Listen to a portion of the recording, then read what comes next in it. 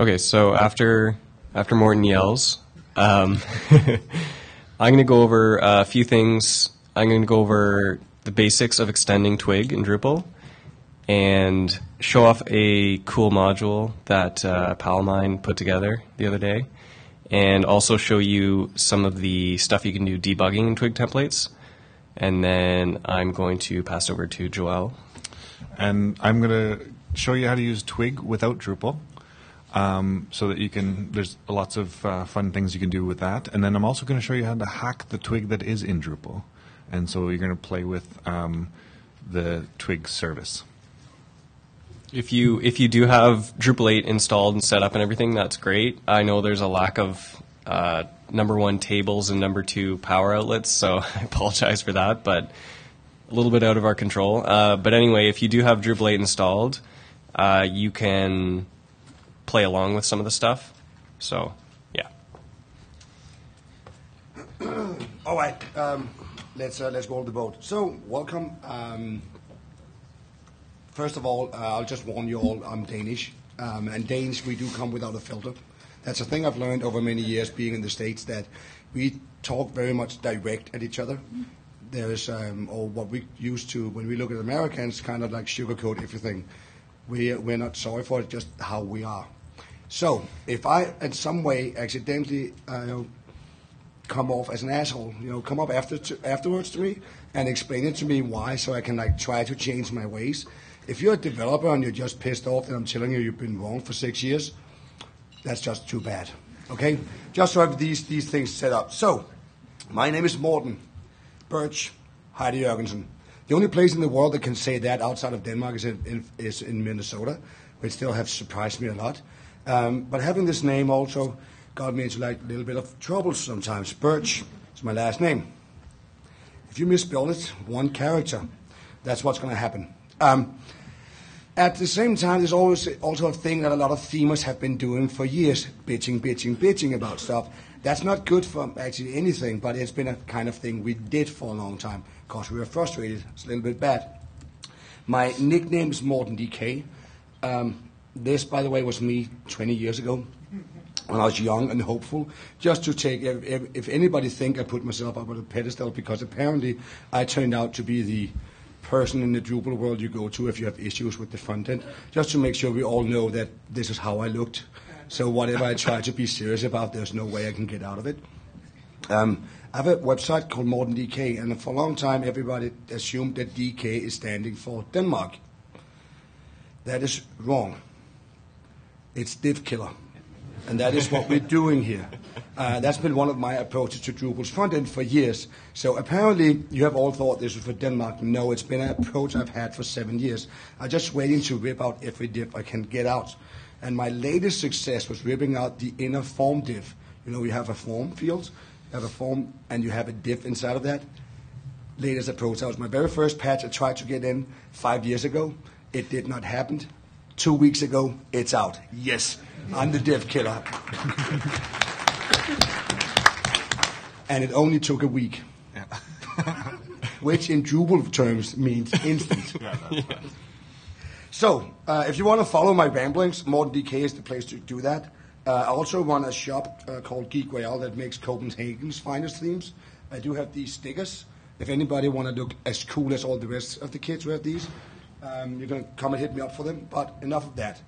Let's look at what is actually wrong with Drupal theming from a front-end perspective. If you're a dev, you can moan later to these guys. But from a front-end perspective, what is wrong?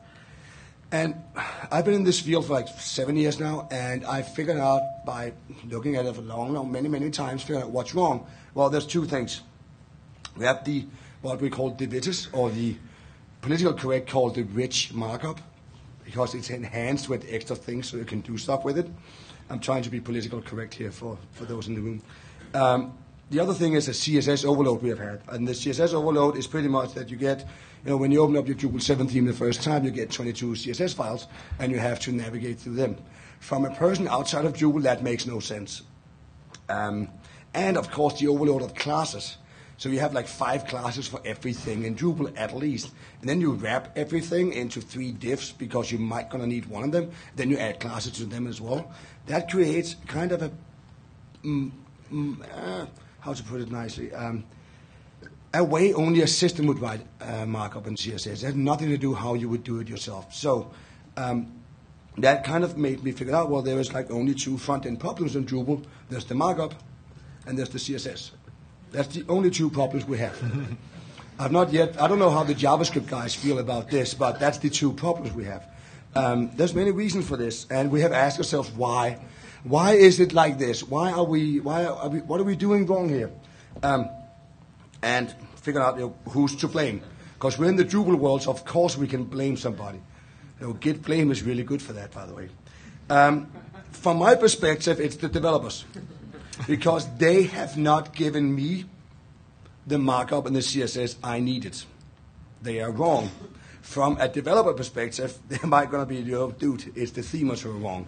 Fair enough. So now we can like stand there and point fingers at each other for a long, long time, and we did. Can I get a quick hand? How many here was in Drupal back in Drupal 6? Did you remember those fun times with themers yelling at you every day? That was good, right? And it was all, yes, exactly. Yay! You always knew what you were going to do next morning at work. Piss off the themer. As a themer, I was like, how can I fuck over my developer just for fun? And the reason that we have this is we have this dream about one markup to rule them all. We just give the themer some markup, and he can just make that thing with CSS because CSS is theming, apparently, or have been in the way we develop stuff. So by having one markup to rule them all, we kind of locked ourselves into a system that did not work. A couple of years ago, I was out of the shooting range with WebCheck. And on our way out there, I, of course, misused. I was sitting in the same car with her and began to yap at her, why are we doing all of these things wrong? And WebCheck tells me at some point, you know what, Morten? Nobody told us what to do. Okay, fair enough. It took me about a month because I'm a retard and a man and I do not always listen to figure out, wait a minute, nobody told the developers what to do. So they just assumed something, then threw something back at us. That's kind of like waterfall the very, very worst way. We don't even ask people what they wanted. So a couple of years ago we figured out, okay, if nobody told them what to do, the evil developers, me as a themer, look at every developer as evil at this point, well, how about we begin to do that? So you can start with the pretty please. Pretty please in open source do not function. I'm just going to say that right over. That doesn't function. Then instead we begin on this. I'm calling this for anchor-driven development. And it's basically you take all your anger, all your hatred, all your why the fuck are they doing this wrong, and you then try to put all that energy into some kind of positive attitude. So we created a name or brand organization that's called Frontend United. And it is a coincidence it says FU. It was not by purpose. I know that everybody thinks that. I have witnesses on it. It was not. It's because I thought it sounded cool. So we create Frontend United. It turns out to be a front-end conference we then did in Amsterdam and in 2012. That same weekend in San Francisco, we had about 20 developers sitting. So in Amsterdam, a bunch of front-enders sat down and say, okay, what is actually wrong? What are our issues with Drupal 7? What would we like to change? Push that stuff over to the developers in the other end of the world, and then they came back actually with different suggestions. Actually, the suggestion they came back with was Twig. The lucky thing was at the same conference with about 250 front-enders, there's a dude giving a talk actually about Twig, because all of us were like, no, we're not going to use another system, because why would you do that? PHP is fine enough. We just need to change it a little bit. That actually kind of created just okay, fair enough. The reason we got Twig in is not because it's so good to use for a front-ender. It's because it's secure, which makes all developers happy, because then you cannot do database queries into the theme layer, which I do not still understand how anybody does that. But that's not the point. The point is, now we have a system that front-enders like and back-enders like. We can now stop being dumb idiots and yell at each other. And yell at those who matters, our project managers. But the one thing we figured out was PHP template was a no-go. We stopped even thinking about that anymore. Cleared it out. You know what? PHP template, go away. And we're into this like Twig thing, which is, I call it like French elegance. Also, because the dude who wrote it, he's a French dude, and he is kind of elegant, actually. So it's kind of has a good ring to it. So in 6-7 months later at Bad Camp that year, what happens is that we are working really hard to get it pushed into Drupal core at that point. And the thing is, you need to push it in very early on so we can figure out how much is this going to change. And I have a little side story here that I like to also talk about how Dries runs stuff. So the same morning, I have a session that's called the Angry Themer, which was a rundown on everything that was wrong in Drupal. So the 2 slides I did with the 2 things that was wrong, this was like a 45-minute rant and me just yelling at people. The same morning, Dries has a keynote, and I get up really early, I get my breakfast, and Dries comes over to me at the breakfast and says, hey, can I sit down with you? I'm like, of course, Dries, you can sit down, because I'm going to tell you how important it is to get Drupal Twig in right now. And I go at Dries for like 45 minutes, and he sits patiently listening to me, which I still do not know why he just left the table instead, because I would keep talking anyways. But then what happens is we go into the keynote, and I go over to my session, and one of the guys comes running over, actually John Albany, like, Morten, you need to come here right now. And we get back, and Dries is actually pushing the code in. So suddenly we have this like thing we have been working on for years to change, suddenly gets in. And I have a session called the Angry Themer about how no developer respecting the theming community anymore, and blah, blah, blah, blah, all of this shit. And I'm a grown-ass man. I don't cry over code commits. It was a little bit hard for me to be angry and not be like a little bit emotional, so I had to start my session 5 minutes later, because I had to have a little detour around the campus where I had to like figure out which kind of mindset I would go into. It's really hard to do an angry session slides with a smiley face up to here, by the way. That's really hard.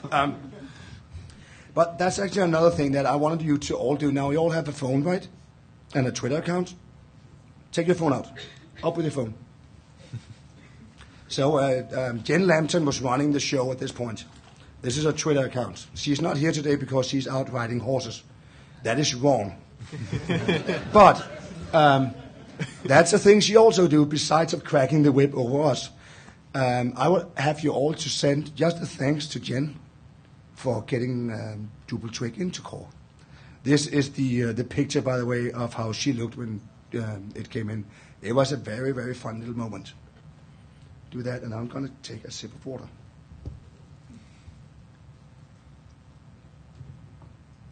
And if you want to write that we miss her, you can also do that.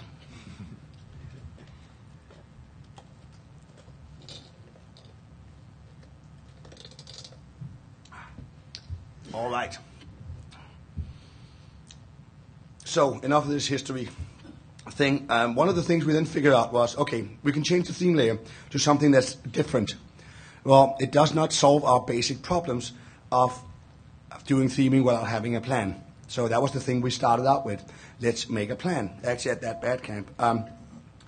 And we began to set like different goals that what we want to do. One of the things we don't want to do in Drupal 8 is having all of the what-ifs. What if a theme want to do this? What if a theme want to do that? What if? Because when you do that kind of development, you're never going to get, first of all, you're never going to get things specific. Second of all, you need to make everything overly generic, so you cannot like pinpoint to things. So if we started dropping that, we would actually be able to, make a theme system that's quick and works good. Instead of trying to take care of 100% of all the issues, how about we just take care of 80% of the issues? If you're one of the people who have the last 20% of the issues, well, if the theme system is flexible enough, you can just fix that. We will not try to enforce that on you. That's like one of the reasons that we have 3 divs around everything. Stop dumbing things down. And what do we mean by dumbing down? One of the things I got known the first time in Drupal was why we have the content variable, inside of a node TPL. We have that wonderful content variable that you just a big blob. And well, the reason it's all there is like so we can easily wrap it around and move it around. Well, I cannot move anything inside of it. No, but else it's going to be like really hard. I'm like, seriously? Now I have to do a pre-process then, and I go all that way? That should not be it. So stop thinking that the themer is an idiot, and actually say, hey, it is the development. And we kind of said all these like front-end experience about start from nothing, don't do not solve all the problems, provide the right tools, have visibility and consistency and all kind of like these like different things. So we ran around for that for like 2 years and tried to build on that. And then about 2 months ago, we did a survey. And the survey was to figure out, are we actually on the right track?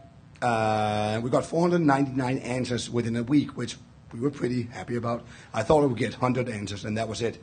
But 499 people actually wanted to answer this.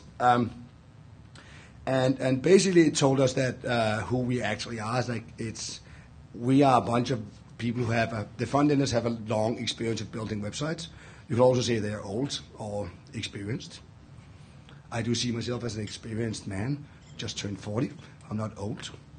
But I do also say that we have a lot of experienced people who are used to building stuff. We don't need to protect them. Another thing that we asked actually was, what do we actually want? So one of my issues is I want to have a complete naked Drupal coming out. I want to write all the markup, all the classes, everything. And I thought I was epically right on that. The other kind of side of that is a way, like the Zen theme works, where it's way more based on having class names and the structure and things. And so what we figured out here were that, majority wanted actually to have something like out of the box. They would also like to be able to change it. And a smaller group were a little bit more like, hey, we actually want to have the complete control of everything. And then you had a very small group who were like, I don't really care, which was really interesting. Another thing that came out was this. We asked about the CC of preprocessors. How many are actually using that? Out of 499 people, 378 is using SAS. 105 is using less. Then we have other, and God damn it, my screen is. And we have about, 80 people be like, nah, I don't use that. So that's pretty interesting, right? That's about 85% who's using a preprocessor, and Drupal and themes do not use preprocessors, right? We are just putting everything out with a CSS file. That's fucking dumb. We are not embracing the own things we're using on a day-to-day basis. Why? Because of something, blah, blah, blah, blah. That's dumb. That's how I know. When I go into an issue queue and I get smacked around by developers, that's how I see it. Like, they say yada, yada, yada, yada, yada. Like, well, it's dumb.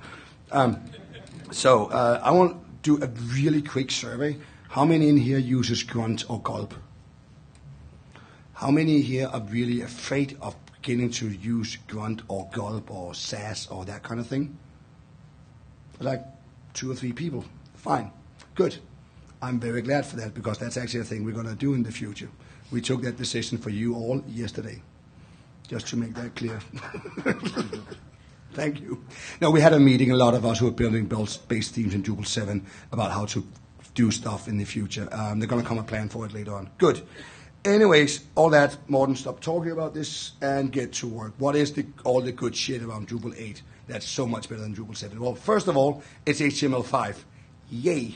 What does that mean? Well, it means that our markup can begin to look like this. This makes me happy in so many ways. Another thing is Drupal 8 will not support IE6. It will not support IE7, and it will not support IE8. Yes, you can do this. What does that mean? That means that we can begin to actually do things really, really pretty. We do not need to add all these classes. We don't need to do all this dumb shit. We can use CSS3 to build it all up. In Drupal 8, we will also have pretty markup. This, by the way, can all be this man over here, Mr. Lewis Newman.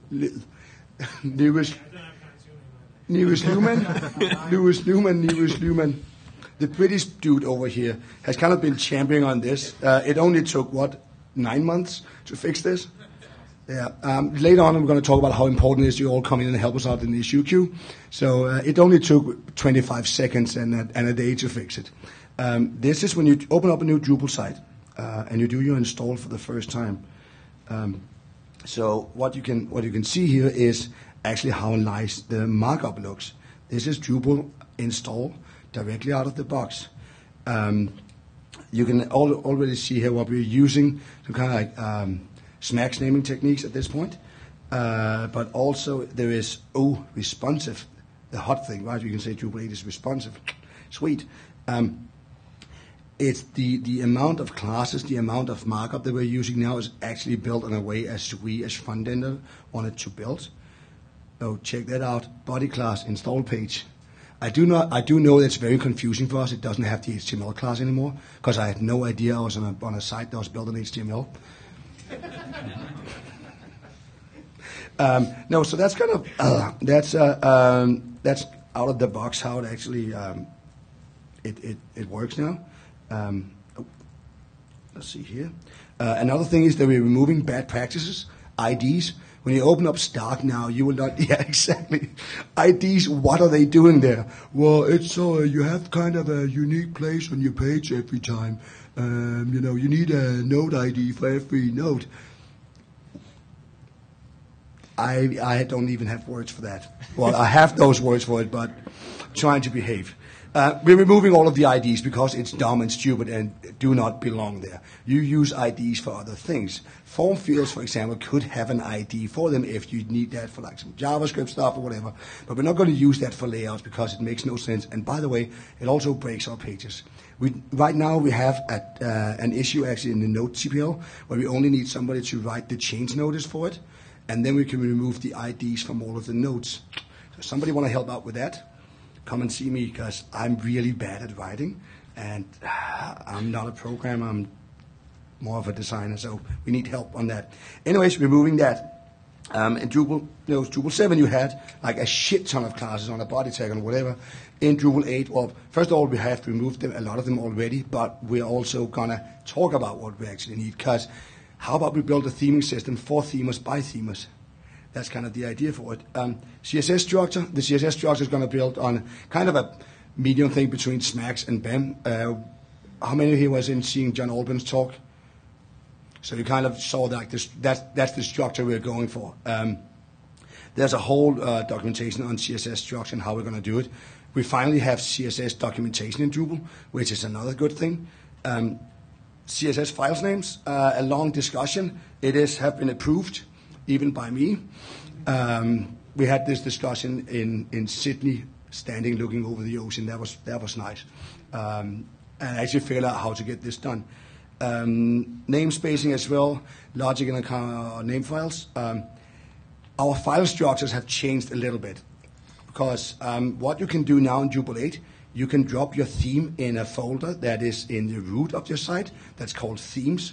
You know how when we open up our Drupal site 7 first time, and you put your theme in that folder called themes because that made sense, and then somebody at your team yelled at you because you were doing it wrong. You go to sites, all themes, something. Oh, God damn it! Now you can actually put it in themes, and that's where it belongs. Exactly. Thank you, Yet. You don't need to look like an idiot on a daily basis anymore. I said, don't. You don't have to. You can. Me. And that's why back to one of the things about provide visibility. How about we build a system where we can actually figure out ourselves? The whole file structure for modules. So if you have a theme and you want to figure out, oh crap, I want to overwrite this file, where do you find the template file for it? Well, you go into modules, you find your module, and it's going to have a template folder with templates in, and that's where all the markup lives. Wait a minute, all the markups live there. Yes, there is no functions anymore. We are very sorry for that. Debug is another new thing, and this is, if you have not seen this before, be ready to get your mind blown. So, in Drupal 7, where's my template? How do you find your template? Well, you look at the class name, right? Because the preprocessors gave it the name, so if it has a node class name in it, it's probably the node. Fair enough, that makes sense if somebody told you the secret handshake about that, and you can then use a week of like grepping through your site and figure that out. Besides that, dear developers, next time you tell me to grep anything, I'm going to smack you. I do find, I don't know how to do grep. So, in Drupal 8, when you go into your settings file and you go in and see settings, Twig, debug, true, magic will happen. This happens. What is this? Let's look at that a little bit closer. It prints out, let me just, I cannot point. So as you can see, it says file name suggestions, node articles, node 3, node view front page, node view front page, page 1, and node html.twig. And then it says begin output from, and then my direct path down to where it lives. Exactly. Wow, why didn't we have that before? So now when you open up your theme, you set your debug to be true, you can just point directly to the files. Another thing that the theme name suggestion does is like a hook suggestion. So if you want to overwrite this, you have your right names right here. You don't have to guess them or do a theme pre-process, something, figuring out, printing it out on the page, what was the name for the theme hook suggestion, that kind of way. You just get the file name right there, so you can actually just go in your browser, right-click on it, copy the name out, create your new file, grab the file from the place, and be done with it. I do know as a job security thing for a lot of us, it's been really nice. It's been so hard to get into Drupal theming. But I would like to use my time in the future to actually do front-end work instead of looking for files. It is, though, in Drupal 7, if you like this kind of thing, the Epic mothership do have it built in already in a really, really terrible and bad way. And I'm really glad to work with talented people over here who I can kind of throw an idea of, and then they do it in a nice way, because it's not so good. Yes, theme functions. We could actually do a whole minute of a little bit of silence for theme functions, because they will not exist anymore. What does that mean? That means you cannot hide markup anymore from your front end, that you have to put it in a template file, that you have to put into a folder called template so you can find it again.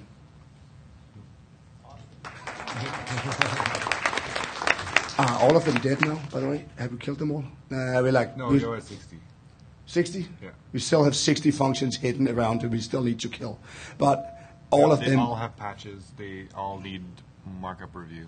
Yeah. So we need actually people, again, to come in and help with this. But that means that you, as a developer, will not ever again do a theme function. You have to put it in a template so you can actually find it again. This is kind of way backtrack, figuring out how do we do a system that's good for all of us. Another thing that you need to kind of understand from the get-go is like the theme files are compiled. And me, as being a dumb front-ender, I don't understand what that means. It's something about it creates P stuff and shove it over. To me, it's kind of like using SAS. It just does the stuff for me and tells the rest of the system. That's just the only thing you should know about that, actually. If you want to really know about that stuff, find Krill, and he will talk on you for like an hour about it. I did it once, mistake, because he thought I was really interested. And I just needed a quick answer to be like, it ended up with like, we're compiling all the files and we're putting it in a place so if it creates PHP for us, developers. Fine, done. All right. By the way, SQL on the theme, no, I'm not going to yell about that because nobody does that. If you see, because this is how I do my SQL stuff, right? This is how I do every select statement in the world. I will always just do a start to get it all. That's how we have been building, if you look at the markup here and with the classes, that's how I felt for a long time we did our stuff. Developers want to have very specific data out, which I totally get. I want to have very specific classes out, so we try to kind of like not do a select star from users. Branding and logos, it usually should be a block. That is not a block anymore. That is actually, it used to be hard-coded into a template. That is now a block. So you can actually move that around in your layouts instead of having that hard-coded directly into a page TPL. Page template. It's not called a TPL anymore. I had like 7 years of stuff I need to like remove out of my head. Another little good thing. With CMI, what you can do now is you can actually pack your theme with configuration. And at first I thought, why would you do that? And then I looked at image styles. Then I looked at my theme. Like, wait a minute, baby. I can now build a theme with images that fits the sizes of my site. And I can then just ship that. That also means if you want to, let's say, views. I don't like that you wrap everything in stuff.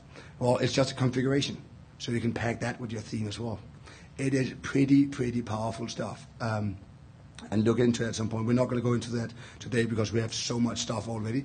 But that's just to get your mind like moving on that. CMI actually gave the theme as the one thing that we needed the most, I think, besides the clean markup and all that. So let's look a little bit quick into Twig Basic. And actually, I think it's so easy that all of the companies who's doing training is going to be out of a job in the front end. And I'm not sorry for that. So if you look at basically on it, comparison between PHP template and Twig. You have a comment, and that you do these curly brackets and a hashtag. It's just a comment. That is, by the way, a little bit annoying because that means that the way we do arrays and what are they called? Objects? Yeah, objects and all that, like with the hashtag in. Oh, yeah, so your array keys. Yeah, array keys is kind of like Twig thinks it's a comment. It's a kind of an annoyance. We need to figure that out. Because render arrays still exist, we have to deal with that. So yeah, we still have to, if you're trying to dig a little bit deeper into the objects that you have in your template, sometimes you have to use hashes and array key access to get at them, just because they're still renderable arrays. Anyway, so a comment is these. We call it a two-port comment. That's a Dane. This is very confusing to say, but have these curly brackets and a hashtag, and that's a comment. If you have two curly brackets, that's a variable, and that's what you need to know about that. So in Drupal, we used to have you go print your variable name, and then you can drill into it to go foo bar something something something, and then you turn down multilingual, and then you got that thing. I was always thought about what does means. I live very close to Germany, so means and. I'm like, what does this mean? It also meant that if I turned on multilingual on a theme, it would not work. That was just ace. So what you do now instead, again, job security, or rather pissed off clients yelling at you. What you can do now instead, you do this like dot notation in where you drill into the variable. So where we used to drill into an array, you do this high. Is it an arrow, or is it like this or how is it actually defined? Now in Twig you have like a simple way of doing it. You go just with dots between it. So you go foo bar bash, so find my stuff. That's how you find your variables. That's actually kind of sweet. And there's also a dump, so you can get a whole dump and see how it's actually structured. If you want to look at doing an if-else command. So in Drupal, in PHP template, it looked like PHP. Now you have these percentage sign, and that's kind of how to tell this. It's how we tell Twig, hey, you kind of a function thing. You do magic stuff. So you go if foo something and then an end if.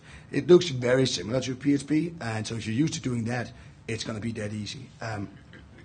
We can do loops as well, which is pretty nice. So if you have an array with a lot of stuff in, let's say the most awesome team of people ever on the earth, and you want to do a loop for them, you go for users in users, and you just drill into that loop and go through it. That's the only kind of thing you actually need to understand here. The beautiful thing about the loop, and what I first had to figure out, I was like, wait a minute, should I just think all about that stuff as a loop? I was okay, how do I figure out my third or fourth loop, or the first and the last? And there's a loop linked. You can take your loop first, loop last, loop index. You can also do, hey, if you're the first loop, be green, else be blue. If you're number two, you can do this, you can do that, kind of way. I'm going to show a real example of how we can actually do that and how we can defend your designer at the same time. Sets a variable. So if you have a lot of like different things coming out to a template, and you kind of want to build a variable here, my example is I want to build a count, which I want to use as class names. You do here I do a set foo, and then I do the count with my loop index, which just adds one each time, and then I'm going to have count one, count two, and so forth. So it's kind of small little issues that's pretty neat to work with. Filter is another thing. So if you want to do magic stuff with your variables, here I want to do an uppercase, you can filter your stuff in. Another way to do filter is having this pipe. So you have a variable, and then you do a pipe on it, and then you can do all kinds of stuff. Basically, on the pipe, you can do all kinds of crazy functions that I know Joel probably is going to go ape on. Oh, further down. These two boys, every time I work with them, I was like, hey, you can do this pipe, and then you can add a pipe, and you can add a pipe. Oh, I get a little bit confused. I'm not so clever. But you can do all these things. So here, if I want to do on my name variable, I want to do, I want to strip up the tags, and I want to make it a title, so I get an uppercase first letter. That's how you would do that. So like manipulating your data directly in the template is really, really easy. And that was actually all you need to know about Twig. There's not more to it. There's a lot more to it. What? Well, from my perspective, from the dude who takes the template files and just put a little bit of pretty on it and make your site look ace, and I claim it was me who built it. That's what I need to know. So what I began to do was actually building a theme to figure out what all of this stuff does. Because if you look at the theming only from an academic side and you don't do it in practical, you're going to burn a lot of bridges. You're going to do a lot of dumb things. So I started this theme called Yggdrasil. And Yggdrasil is, by the way,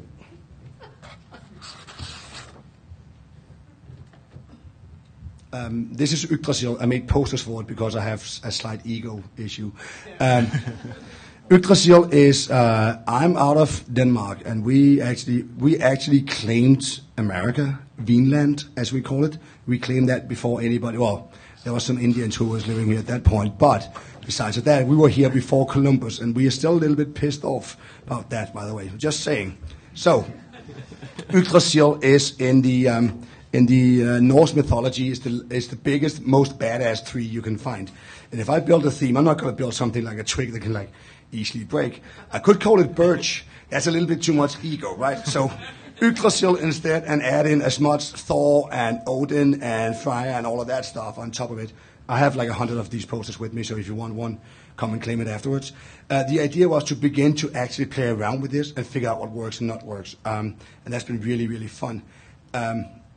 So it's all over on GitHub right now because I was playing with GitHub that day. Anyways, it's a place to actually go and see and play around with. But how the theme structure now is in Drupal 8 is, as you can see, pretty much the same as we had in Drupal 7.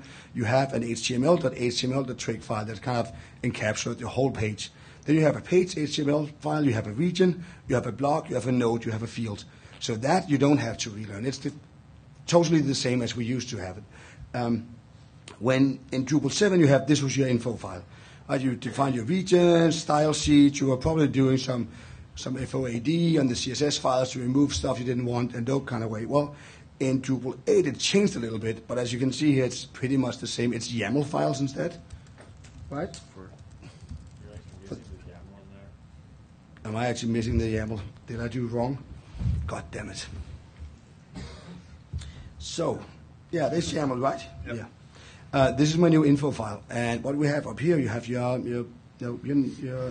name for it, type, it's a theme, description, which packet it is, which version it is, and then we're going to have the style sheets for all, and for print, and what's this one? Style sheets will remove.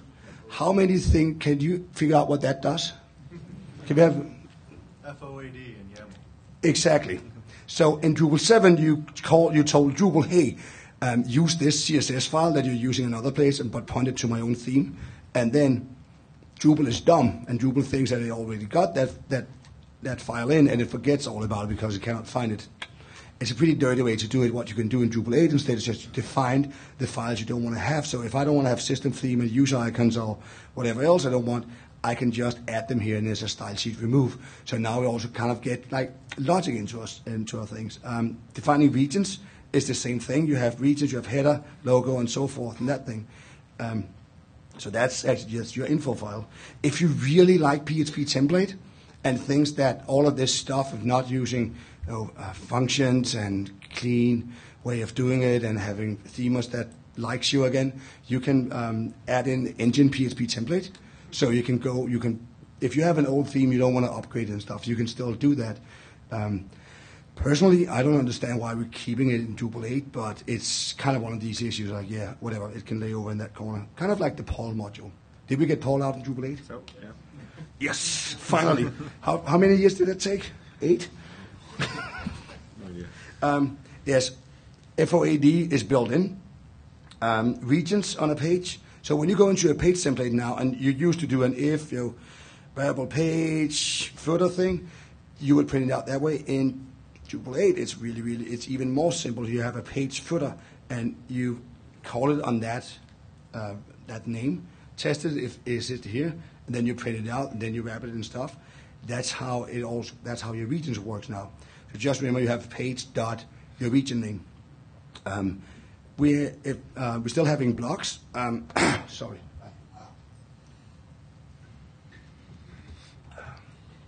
So in Drupal 7, we had a block that looks like that. And as you can see down the next example, it's the same thing we're doing. So a lot of these things we're used to is kind of the same. It's just changed a little bit. So that's so the thing about these blocks is, as you know, let's say you have a navigation somewhere, and Drupal, as you can see here, is doing it epically wrong. And you want to change that. You want to change it to another tag. You want to do something with it. Well, how do you do that? So in Drupal 7, you used to overwrite the file. We're doing it the same way now in Drupal 8. How you're going to do that is, let's say you look at the block HTML.twig file. You open up, you do an inspection directly from your view source, from your browser. You get your, call name, block. Okay, it's a block. File name suggestion. Grab that file name. And then you can jump in it. What you then can do with that dump of your new file is actually begin to manipulate it. And the thing we talked about before with like the pipe. So let's say I want to remove a lot of class names that comes out. What I'm going to do here is I'm going to take, do a pipe replace. So we have the attribute class and the role and attribute role. If you go up to the top line of it, you can see attribute class, pipe, replace, and I removed the block class name. That's how you would on the fly just remove these things. It's kind of like small little tweaks. Instead of you go in and do a pre-process and try to grab it out, you can see it directly in the template, and you can manipulate it in the template. And that's the thing you can do all around with attributes. Another thing on the attributes that comes with, so attributes on a markup would be class names, the role, if it has an ID, if it has like data fields, whatever it has, that's all packed into the attributes. What you can do with attributes is you can separate them out. So you would say, hey, if I have my attributes, but I want to have my class in a specific place, I can rip that out. So in the last line down here, you can see it says attribute.class. So I rip out the attributes, and I put them in a class. The good thing about that is if I want to add in a class name really quick, that would be the way I would do that.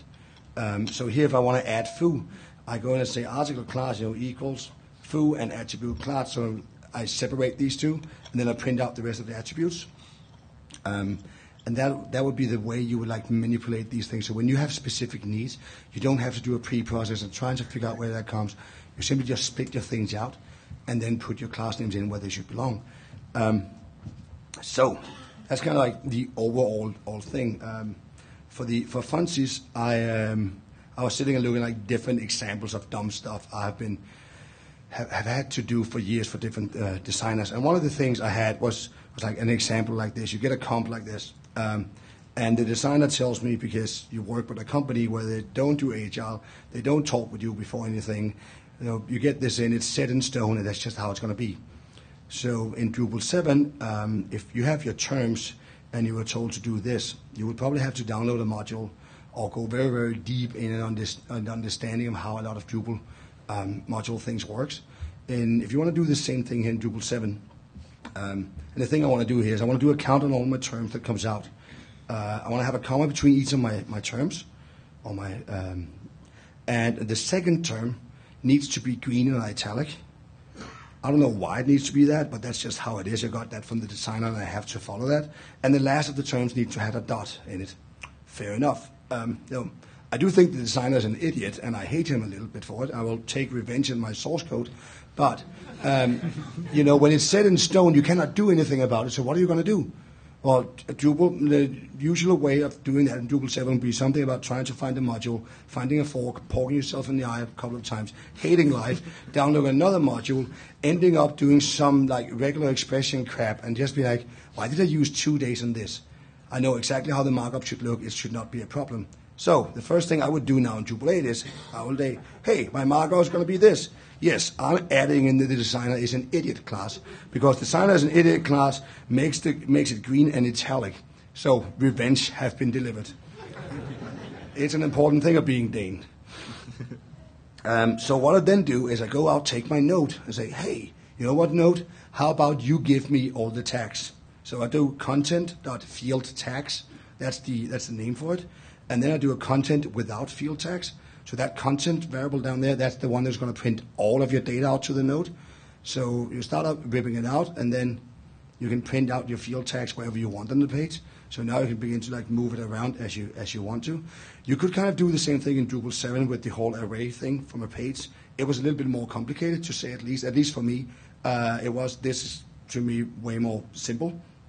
The thing about the whole content is that you do a without. It's pretty much we're just explaining to Drupal, hey, print everything else out, then this, and then we put out the fields, and then you can take that field name and place wherever you want to do that in your node. Then what I do inside of my field field tags.html, because that's the template name I got from the Drupal system, copied that in.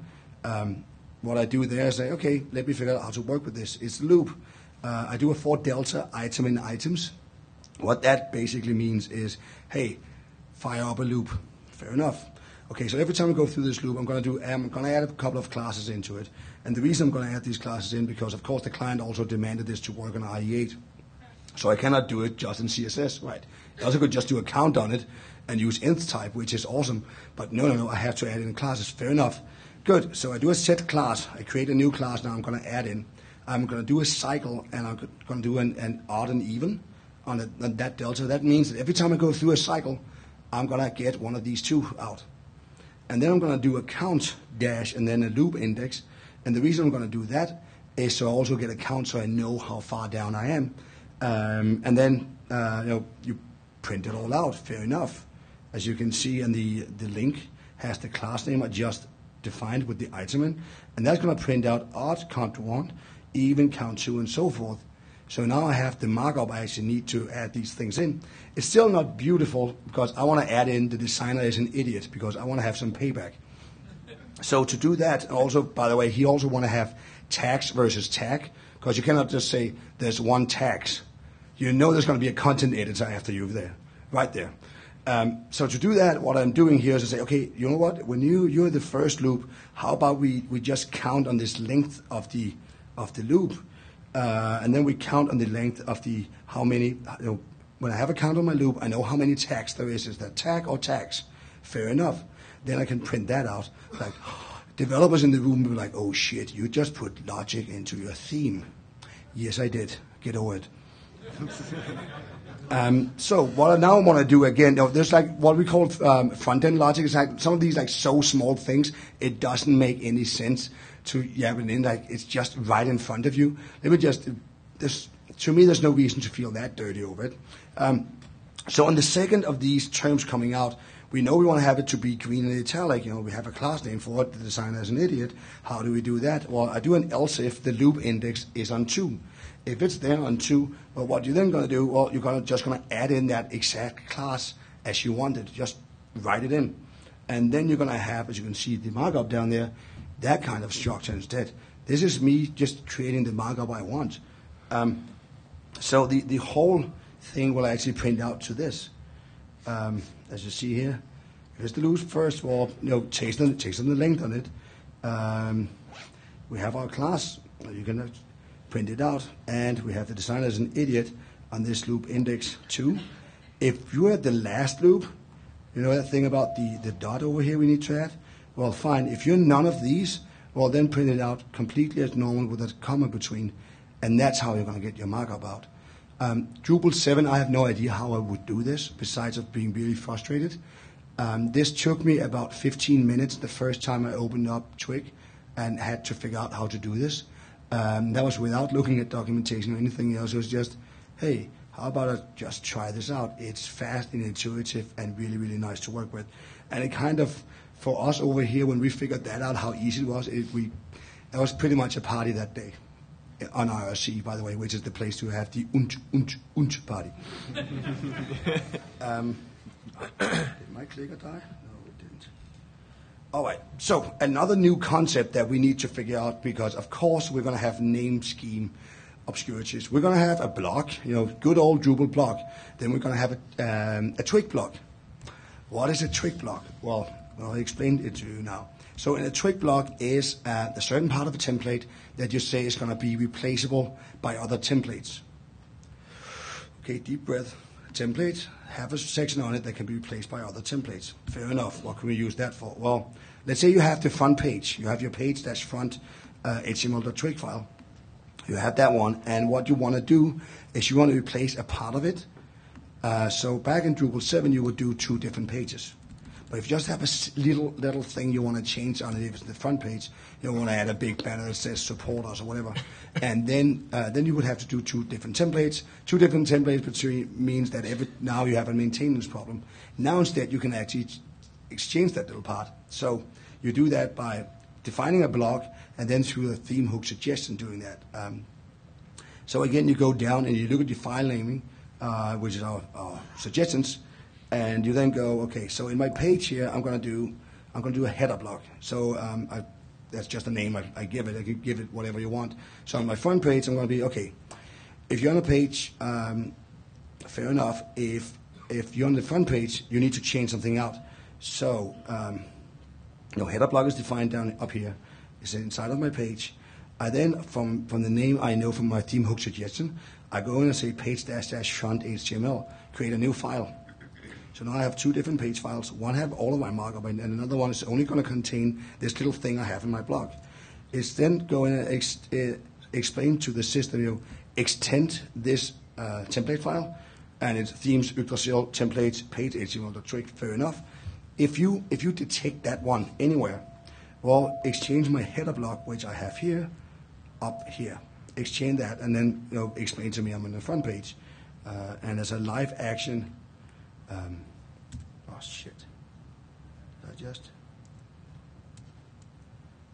There we go. So, live action shot of this is here I am on a very specific note 3 on my page, and here I am on my front page. Done and simple. This means that next time you're going to open up a template, a theme, and it's going to have a lot of little changes, you're not going to have that mess by maintaining 4 different pages, or even better, 200 different nodes. You can do this on any template you want to extend on. You want to do this whole block thing. You define a block inside of that template, and then you extend on it. And that's a quick and easy way to work around that issue of maintaining 6,000 different templates. Another thing we're going to have in now in Drupal 8, and that is the whole translation thing. Translation in Drupal 7 was a little bit of a pain in the ass when you were writing it in. One of the things for it was like the syntax was complicated. This was how it looked first when we got Twig in. And you can see that there's a lot of room to do errors, and it's not nice to do. What you're going to do in Drupal 8 now, and hold on to your horses, is you're going to do a trans tag, which is a thing we have. Which, by the way, I think is really funny because trans is also in Germany a music thing. So und trans, und. But translation or trans is how you define data on your template that should be translatable. So here, if I'm having a part of translation that needs to be translated, that's just what you put into a template and be done with it. So the syntax is really much cleaned up. So that's actually how Twig works and how it is. A thing that we have figured out. How long did I talk? Only for an hour, right? Yeah. Are you all dying? Yeah, a couple minutes. Okay, so we're going to have a break very, very soon. I'm just going to do the last pitch on this. We really need more front-end heroes. I am the only one who's still standing since San Francisco, and that took us 2 years. That's not how you sell it, right? No. Wait a minute. Well, okay, let me put it this way. I'm not very clever. Do you trust me with your front end? That's the whole thing. We need more people in the issue queues. We need front-enders in the issue queue. Why do we need that? Because it is our system. It's not somebody else's system. It's our system. It is my fucking system. It's your system.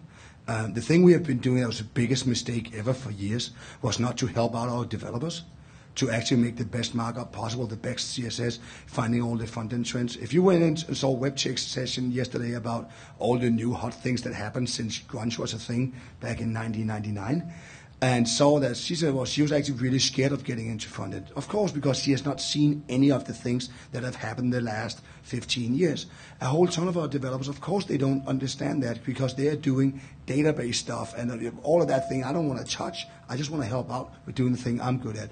So we really need you. We really need you to come in and help out, and especially your opinion. And we will actually listen. I do know that sounds like lies, but it's not.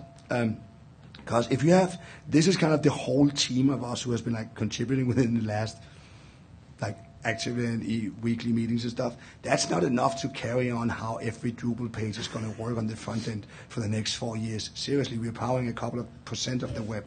We actually need more people. Actually, another thing I've been thinking about, and I actually asked Joel about a couple of days, is, well, if we're going to have companies hiring in Drupal people to actually do Drupal 8, to get Drupal 8 out, how come we don't have any companies hiring, let's say, one of these 2 freelancers we have up here today on the stage to actually help out on Drupal 8?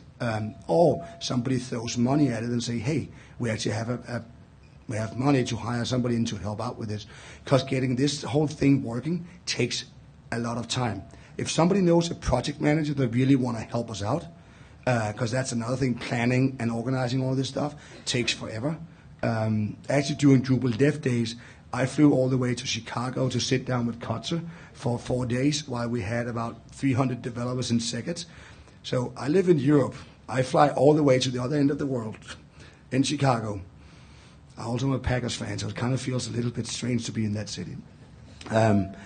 To sit and try to plan out all the things our developers was doing right next to where I live. That does not make any sense. We need a project manager to help us out and crack the whip on us. One of the things why I want to have Jen home to the SUQ where she belongs and doing Drupal 8 Twig. We need that, and we need somebody to help us out with that. Another thing is, if you want to keep on like following our Drupal Twig initiatives, the hashtag Drupal Twig is kind of the thing where we yell out new exciting things. If you want to figure out what we're actually doing, we are running a hangout each Thursday. The reason it says 1 a.m. that's European time, which is really shit. 4 p.m. Because 1 a.m. means Thursday morning at 1 a.m. I get out of bed and I sit and talk with these 2 fine gentlemen. I am dressed. I'm fully dressed at that point. I'm just going to warn you. No, it's at 4 p.m. Pacific Standard Time. Yeah. It's a hangout where we sit down and talk about what we're doing this week and figuring it out and talking and discussing. And are we doing it the right way or the wrong way? And we have a lot of this, and we record them as well. So if you want to see the last 3 years of discussion between us, you can follow them all. There's some really fun ones from Second, by the way, where we have very drunk developers talking with me and Kotzer. That was interesting. Besides that, join us on IRC. We are 24/7 there because I'm in Europe and they're in the States, and we have people all around. So there's always somebody to help you out if you want to figure it out. We're also using a Slack app to try to keep connection. Ping me on that if there's a thing you're going to be interested in. On Friday, we want a code spin. How many here have developed for Drupal push code in? Good. So many of you who's going to show up to core mentoring then. Because we need that. I mean, and you could put on your resume, I'm a Drupal core developer. How many here got a patch in ever to Drupal core? Did that feel good? Yeps. It's a very specific feeling. When I got my first thing in, I was dancing around my living room. It's 3 a.m. I was trying to get hold of somebody who would appreciate my enjoyment. It's Friday night. I go down to a bar and I figure out there's nobody in the fucking world that can share that I've removed all the IDs out of a page. There was nobody there to enjoy my moment. That was very sad for me. Yeah. No, that's on Friday. The important thing about that is, even if you don't know what to write of code, we can actually help you start out with it. Even if you are like, hey, I don't have time for that, but I do have an opinion on it. Hey, can you show me how this works? If we get the word spread out and figure out, it takes some time before we get into the issue queues. And sometimes you get a little bit tired of it. I just took like 3 weeks of, I need a break. I'm kind of like getting myself up to getting in there again. If we have more manpower, more people to be in there, we can actually get more done. So code spin on Friday, and it's actually going to be a ton of fun. I promise that. Another thing is in Copenhagen, the end of August, we're going to do the 5th Front-End United. It used to be called Drupal Design Camp, but that sounds so unsexy. Front-End United still has a more punch in it. It's going to be a two-day camp where we're just going to geek out. Pretty much only front-enders in the room. We see it as front-end development. So there is also going to be a ton of JavaScript geeks and all kinds of that. So it's kind of and the focus on this is taking also new things coming. So we're maybe not going to have grunt, gulp, whatever, pushing that in to get our front enders and Drupal to begin to look at the new world and what's happening. If you don't want to come to my fair, beautiful city, I will not hate you for it. Where did my slide go? God damn it. A month before Front End United in Copenhagen, there's Design for Drupal in Boston, 1st to 3rd of August. It has more of a design feel over it. I do have a plan on attending and hopefully getting a lot of other front-enders to attend as well, so we can run a couple of sprints and get in the room and punch on it. Yeah. I'm the content chair for that event, and we have 2 tracks, design and front end in HTML. So half of these sessions are devoted for people in this room. So send in your stuff. If you're anywhere in the country, it's open for session submissions. We really want you to come. So if you didn't hear that, he's the content chair for the conference, so we bribe him to get our sessions in. The good thing is they took half of these sessions is going to be design, the other half is going to be front-end development. So that's kind of the thing we do in this room. And yes, he would like to see them, and we should actually. Okay, so to this, any questions? We've been monitoring the Twitters, and I've got about 5 questions here that we'll answer after the break, because we want to give you guys a break. So we've gone just a couple minutes over, so how about if you come back at 5 after 5, that's in... All right, thanks for sticking around or coming back, everyone. I'm just going to start with me and Joel will answer a few of these questions that you guys sent in on Twitter, so thanks for doing that. And then we'll get into some of the live demos and fun stuff. So, yeah, we'll get into it. So, Rodney asked, can I use AngularJS with Twig templates? And if yes, how does the syntax not conflict? I haven't tried this, but my probably short answer that I would give is that if you're using something like Angular, you're probably more so using the Drupal 8 REST API. And so you're probably bypassing the actual Drupal 8 theme system and just getting the data. So I don't think that there would be a conflict with that, to my knowledge. Next question is, what is the L prefix on container? As far as I know, that stands for layout. It does, yeah.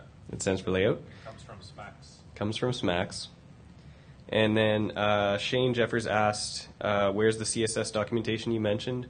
The quickest way I found to get to it is go to Drupal.org and search for CSS architecture. I'll let the DrupalCon Wi-Fi sort itself out there. And then Eric asked, isn't loop index == 2 off by 1 for the second item? This is talking about Morten's example. His slide probably didn't look exactly like this, but this is the rough idea. If loop index == 2. So to my knowledge, that's correct. Eric was saying something about... It's 1 index, not 0 index. Yeah, it's 1 index, not 0 index. So if you go to the Twig documentation on loops, it gives you all the variables that are available. So by default, if you do loop.index, it starts with 1 instead of 0. So that's my answer on that. There's an index 0 and there is 1. There is index 0, yes. Okay, so yeah, searching CSS architecture. Okay, and then if you do div class equals, Sunny asked if you do div class attribute.class and then attribute, will attribute print all attributes including class which is already present? And yes, it will actually. To do that now, you would have to do attributes and then pipe and say without class. I can actually, it's probably easier if I just show you that.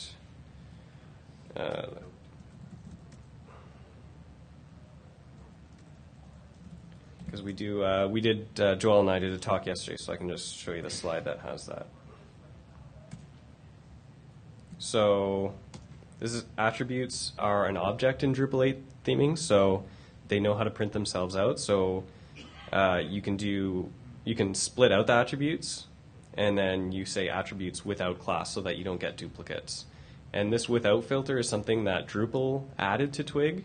And in just a couple of minutes, I'm going to show you how you can add your own filters and functions to Twig. And if you've got your laptop out and you've got Drupal 8 installed, you can play with it and try and add your own stuff too. And by the way, this without filter works for render arrays too. So we got rid of show and hide. So yes. And actually, while I've got my slides, I might as well just kind of tell you who I am, because you probably don't know who I am. So my name is Scott Reeves. I go by Kotzer on the internet. I'm a developer at Digital Kid now. We're a 30-person Drupal shop in London, Canada, and also a silver sponsor of DrupalCon. I love DrupalCon. Drupal 8 theme system co-maintainer, and Joel is as well. And Joel, I'll let you introduce yourself later, unless you want to do it now. Okay. Yeah, maybe we'll just do that now. Drupal core mentor, that's the core mentoring program is a way to kind of dip your toes in the water of helping develop Drupal, and that's how I got started. Highly recommend it. I'm just kind of passing that along now. And yeah.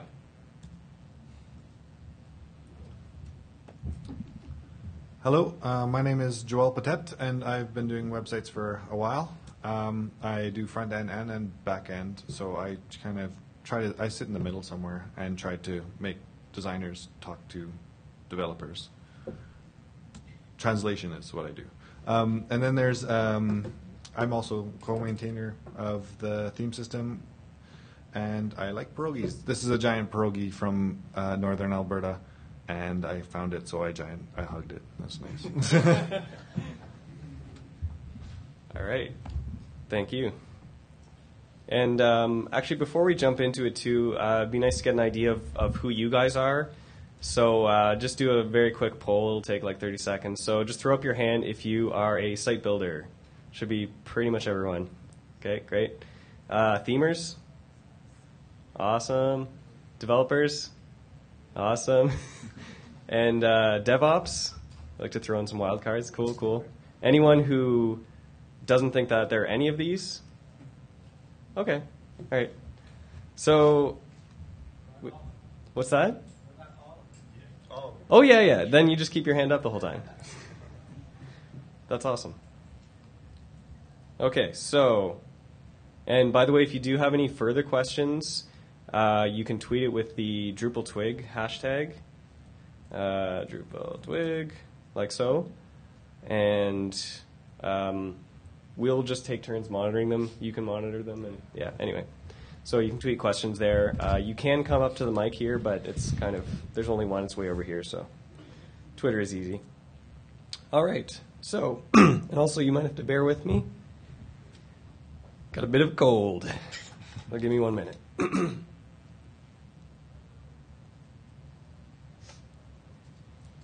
get the older ones. All right, so let me just close some tabs here. So anyway, yeah, actually, just to kind of close this loop, the CSS architecture, this is some of the documentation. And then if you go to the sidebar here, there's more CSS formatting guidelines, file organization, all that good stuff. So that's all the CSS Drupal 8 new stuff.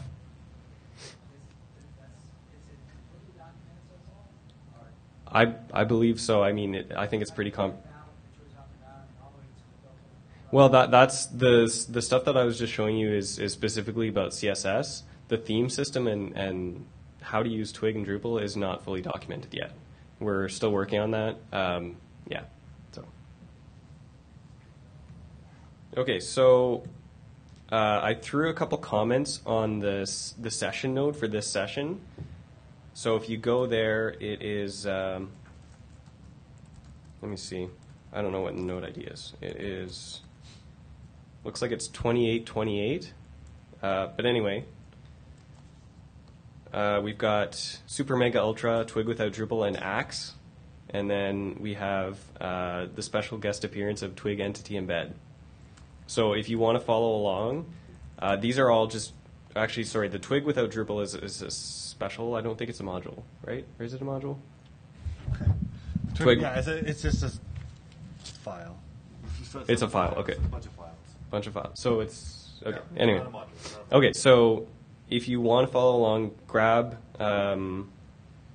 Twig without Drupal, I guess, just goes in its own thing. Put it in your root. Put it in your root of your web root. Yeah, your web root of your Drupal or any PHP, anywhere. Okay, so yeah. And then Super Mega Ultra, Axe, and Twig Entity Embed are all modules. Those can go in the top level of your, let me actually show this. So there's not normally .idea and foo, ignore those, but in the top level of your D8 install, there's a modules folder, and that's where I've got Super Mega Ultra and etc. So I'm just going to go through how to extend Twig, the very, very basics of it. It's actually very similar. I'm kind of happy that it's very similar to how it's done in Symfony land. So if you're familiar with it in Symfony, I'm not. I've never used Symfony, but if you're familiar with that, it should look very similar. So I've got an info file for my module, and the more important part here is this services file. So this is just declaring basically the classes that are in my module. So I'm declaring, this is kind of giving it a machine name, pointing it to where the class is, giving it the full namespace, and then very importantly, I'm twagging it? Twig tagging? It's tagging it with twig.extension. Yeah, it's not working. Okay, and then within that class, let me just close my little side panel here. Okay, within here, you give it a name. Again, that's kind of a machine name. And then all I'm doing inside here is implementing a couple other methods, get functions and get filters. And you saw, if you were here earlier for Morton's talk, actually, how many were here for the first half? Okay, so pretty much everyone. Okay, great. So, yeah, functions. Let me just actually uncomment some of that stuff. Okay, so this first one here, can everyone see that, by the way? Should I blow that up a bit more? Okay, thank you. So on the first line there, I've got Hey Austin, and then I have pipe and classify, so that's a filter. Filters are mainly used for doing some kind of manipulation on a variable that you're outputting, and you can pipe multiple ones as well, so it's very cool. So the first example that I did, it's actually at the bottom here, so this is my classify filter. So this is if you have some kind of piece of data. Someone in New York camp actually kind of gave us this idea of, and both these examples are, in our opinion, something that we could just add to Drupal core because they seem generally useful. So classify, what this is doing is saying, if I use the classify filter in Twig, hook it up to the Drupal HTML class function. So the second part of this, the second argument of this, is just a PHP callable, so it can be any procedural function, or it can be a method on a class. Okay, so all I did was I opened up the Bartik. I'm just using the default Bartik theme here. I opened the page.html.twig, and I put in, Hey Austin, and then pipe classify. And by the way, before I forget, for some of the stuff to work smoothly, I would recommend that if you're playing around with this stuff, or if you're following along right now, to get the settings.local.php set up. So this is a sort of a more recent thing in Drupal 8. I know I use this a lot on Drupal 7 sites, so it's kind of nice to see that it's actually, the convention is actually kind of there now. So if you go into the sites folder in your D8 install, you should see this example.settings.local.php. And importantly, it turns off the render cache. This can be really frustrating if the render cache is on, because you might update your node template and you don't see anything change. It's because that whole rendered node is cached in the database. And then a little further down, we have our pal Twig debug, which is amazing and my favorite thing in the world. So all I did was I took this example.settings.local.php, copied it to my site's default folder, and we'll rename it to settings.local.php. I shouldn't say all I did, it's a few steps. Then you go to your settings PHP at the very bottom. Ignore all this stuff at the bottom. But right here, this should be near the bottom of your settings PHP, but they'll be commented out. So this is saying if there's a settings local PHP, include it. So just uncomment those lines, then it'll be reading this one. And then the only other thing I did was uncomment Twig debug. All right. So with that all said, I've got just a normal Drupal 8 install here. Let me just actually make it a little bit smaller so it's less responsive-y looking. Okay, so I've just got a normal, well, yeah, I refreshed it there. So at the top here, we've got hey dash Austin. So it took out, it took out the space, replaced it with a dash, took out the exclamation point because you can't have an exclamation point in a CSS class, right? So pretty simple, but cool in my opinion if you need to build some kind of dynamic CSS class, right? And then we can do a similar thing for functions. Oops. So we might want to, let me close these guys. We might want to hook up to Drupal get path to grab some kind of asset from from our theme or from a module or something, let's say. So I hooked up get path. I'm just calling it get path in Twigland, and then mapping it to the Drupal get path function, which takes a type. So it could be core, profile, module, theme, or theme engine, and then it just wants the machine names. So now in my Twig template, now that I've done that, I can do get path, theme, Bartik. And then actually let me throw some pre-tags around here so it's a little easier to see. And now we get core themes Bartik. So this is, I don't know, I think this is really cool because some people when they first see Twig or first hear about it, like especially if you're like a hardcore PHP developer, I'm a back-end developer myself in my day job, but PHP template is not a templating language. But anyway, some people see it as sort of, oh, you're taking all my toys away. But to me, this is a much better way of doing it. You're not doing database queries in your templates because I don't know if anyone's seen those sites, but I assure you they are real. There are sites out there that are basically building out the whole site in the page template, database queries and all. So, yeah, so not the best. So it's this way we can kind of pick and choose and also kind of make sure that we're providing a improved experience for people who actually live in these templates all day, right? So that is that. And let's move on to this next one. So this is the entity embed. So, oops, not that one. So Steve Persh, he works at Palantir. I was just talking to him a couple days ago, and he kind of came up with this idea. It's almost one of those hive mind things because Dave Reed was actually working on something similar, just not with Twig. So it looks like those two will actually come together because there's already an entity embed module for Drupal 8 that has a dev version. So likely Twig functionality will be added to that thanks to Steve. So, and I asked Steve if I could demo this because I thought it was freaking cool. So what this does is Steve did let me see if I can bring that up real quick. He created, he basically did what I just showed you. He created a Twig extension called Twig Entity Embed. And then he's got his own function here, which calls all the Drupal stuff.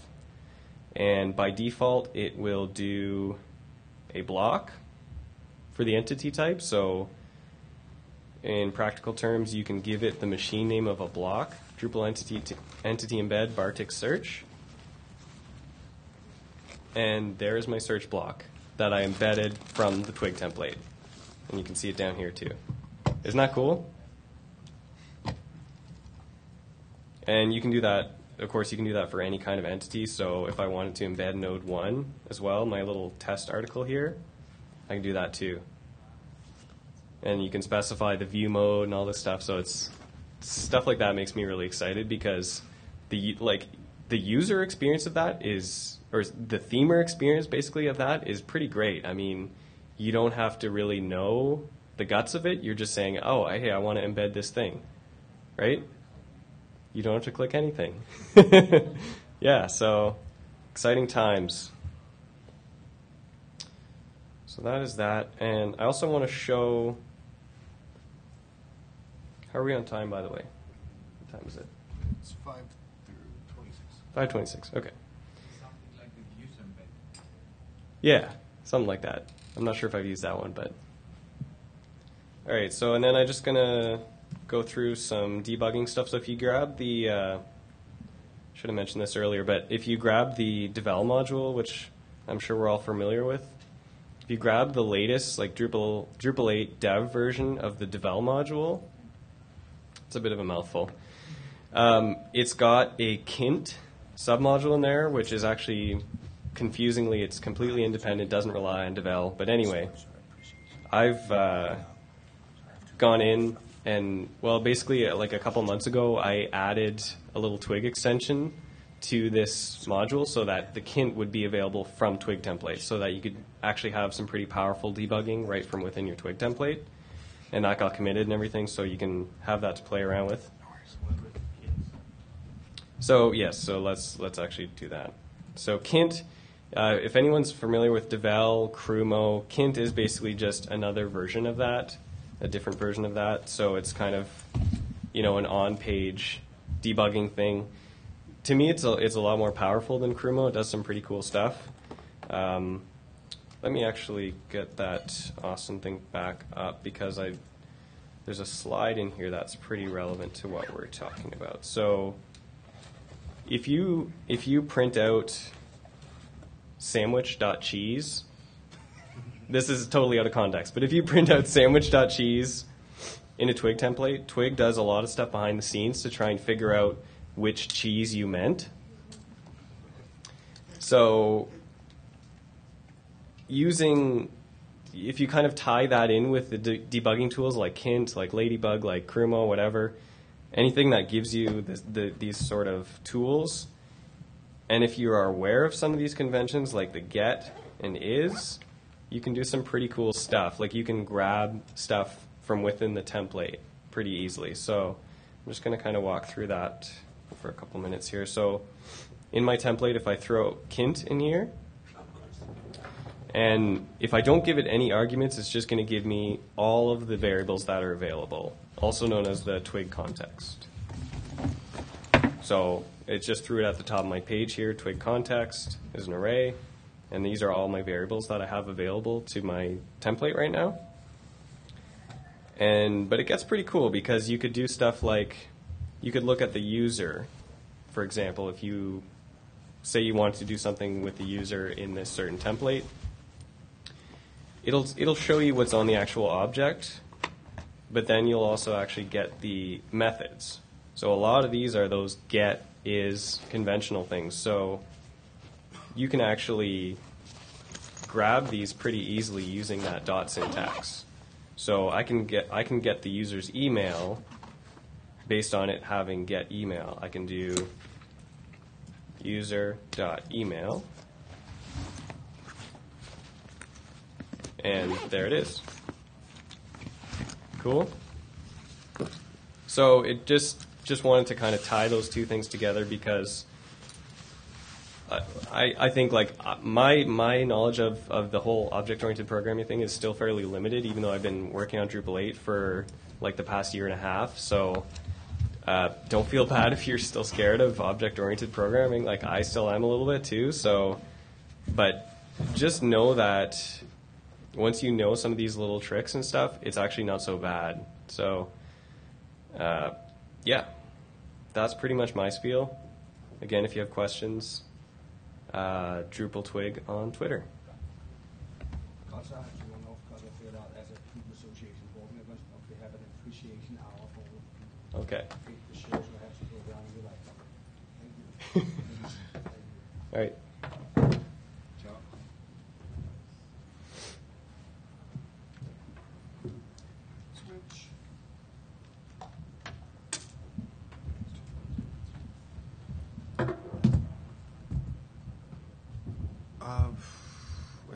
still have to go through a couple more things. Okay. If we can squeeze you in at like near the end of it. Okay.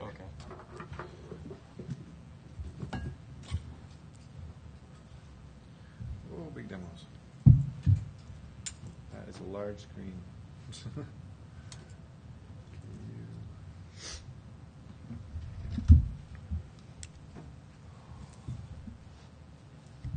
This, is there a way to make the screen smaller, or is that how it comes? What do you mean? Like, smaller? Oh, you have the window? Yeah, where the... Maybe anyways. So I have two repos. You might have already cloned them already. The first one is Twig without Drupal, and that way we're going to look at what Twig can do without Drupal, and so you kind of get an understanding of how it works without the whole Drupal doing stuff for you. And then the second one is a little module that hacks the Drupal core Twig service. So that will be fun. I'm going to try to do them on the fly, so it's going to live demo, and we'll see what happens. But the actual source code for all of this is actually on those things, and so you can cheat and just grab them and kind of follow along that way, or you can try to keep up and write at the same time. So I'm going to start with the Twig without Drupal, and I'm going to create it into a folder called Twig on my Drupal. I'm going to put it in Drupal, but you can put it in anything. You can put anything that loads PHP.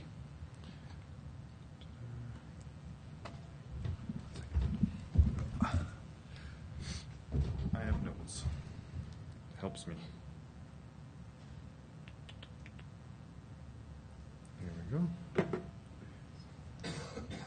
So, the first thing we're going to do is we're going to install it. If you have Composer, this is the easy way.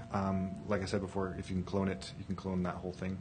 I'm just going to do the regular way. So,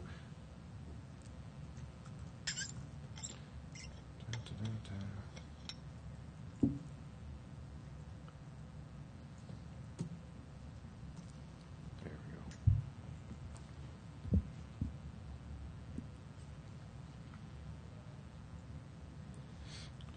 So, Composer, require.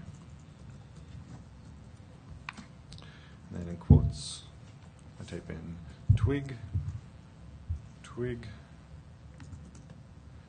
colon, 1 dot star. That's going to basically launch Composer, and it's going to install the Twig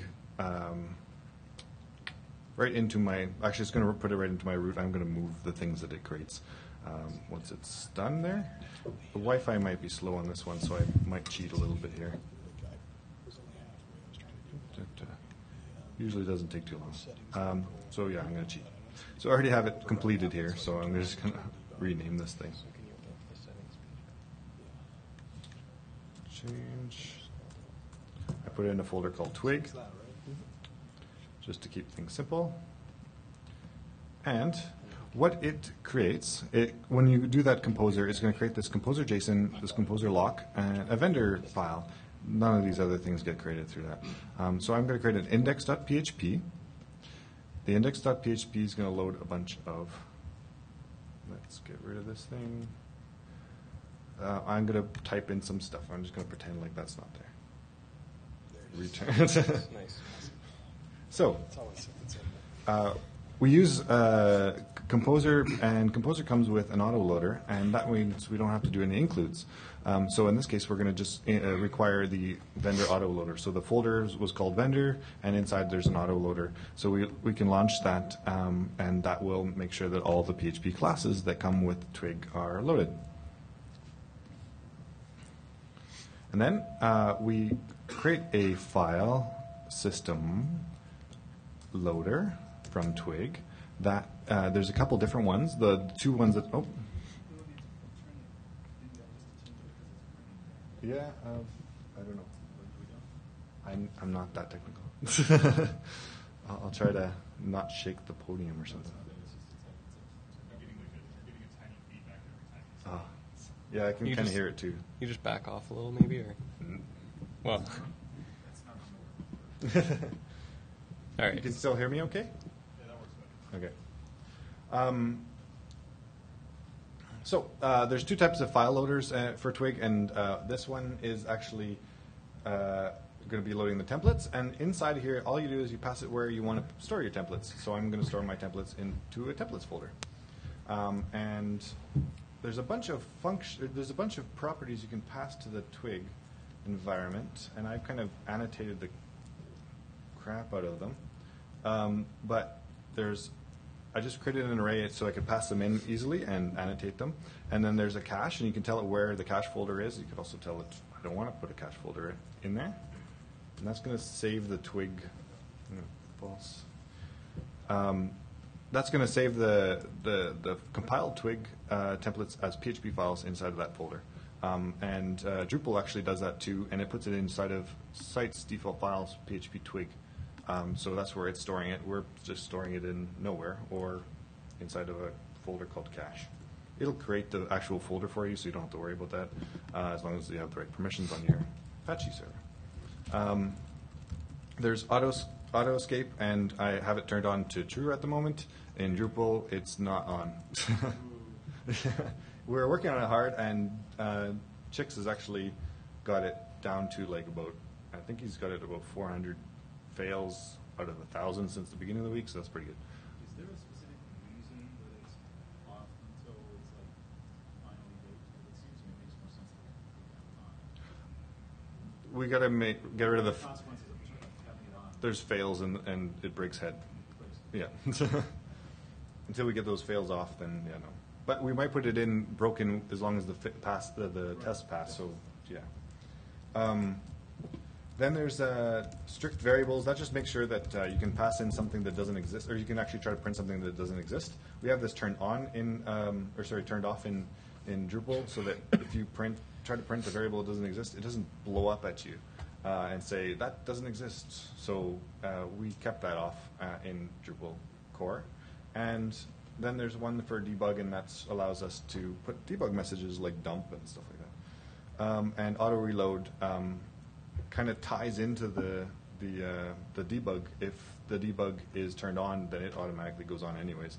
But you can also turn it off, and that just checks to see if the Twig file changed, and if so, recompile it.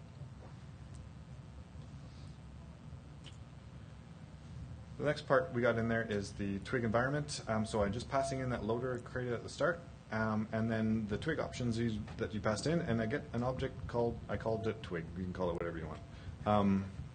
And I've added the debug extension to this. You don't actually have to have that, but that provides us with the dump function, and that's also comes inside of Drupal. Then I made a giant array because we're good at making arrays in Drupal land. And I just tried to create a bunch of links. That structure that I created is a nested structure because I wanted to kind of demonstrate a little trick. And I'm going to call on the Twig object. I'm going to call render, and I'm going to pass it in a file called page.twig in my templates folder. And then I'm going to pass all those links to that variable. And it says echo, so I'm going to print it to this index page. So let's just have a quick look at the templates file. Inside this templates file, I have I'm importing another Twig file, so you can actually import other Twig files in there. I'm going to take that off for a second.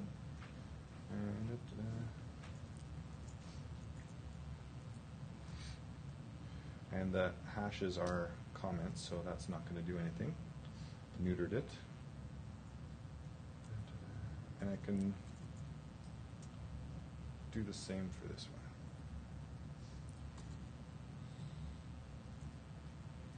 So all I'm doing is calling dump. I could actually just print a straight up string in there if I wanted to, or I can actually do the same thing there. So it's like howdy. and then whatever you want in your regular HTML. I'm just going to see if this is actually working now. So let's go to D8, in my case, Twig folder, and Howdy test is there, and you have the dump from kind of the simplified dump thing that Scott showed you the awesome Kint file for. This is what comes out of Twig. So you can actually use this one without installing Devel, and it kind of shows you what you're getting. So this is my crazy array that I've passed in. So those are the variables I have access to. So what I did here is I just kind of I created that structure on purpose because my menu Twig. Going to get back to here. My menu Twig has a nice little macro in it. It's kind of like a function, but I can call it recursively. Let's get that into view. Oop. So this little macro, I give it a name, menu links, and it takes in links, and then it loops through all those items, and then it's basically what your menu, from what I think, what your menu links theme function should actually do. So what this does is just kind of checks to see if there's any links, prints the URL, does a for loop, prints the actual link and the name of the link, and it checks to see if it has a nested links class, and then it also calls itself, the macro itself, and passes in its children, and then it's recursive. And recursive things don't happen too often in theming and programming, but menu links seems to be the place to put them, in my opinion. And there you got escaped. You can see the B tag is escaped, and you can also see that my links are nested. And those variables, I can actually turn off auto escape here. False. And oh, sorry. That's a bad example. It doesn't double escape, which is kind of nice. Just going to double check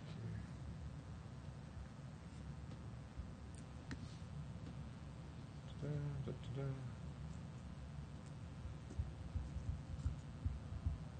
I'm going to ignore that for a second because I'm probably lost myself. Also, just for to see what's inside here, there's a cache folder. That's where it's saving things. They actually save out these hashed things, but inside of them is just a PHP file, and it's the generation of what comes out of Twig. So these are actual PHP files. When you're actually rendering Twig, it actually compiles to PHP, and then it's using these files. If you do not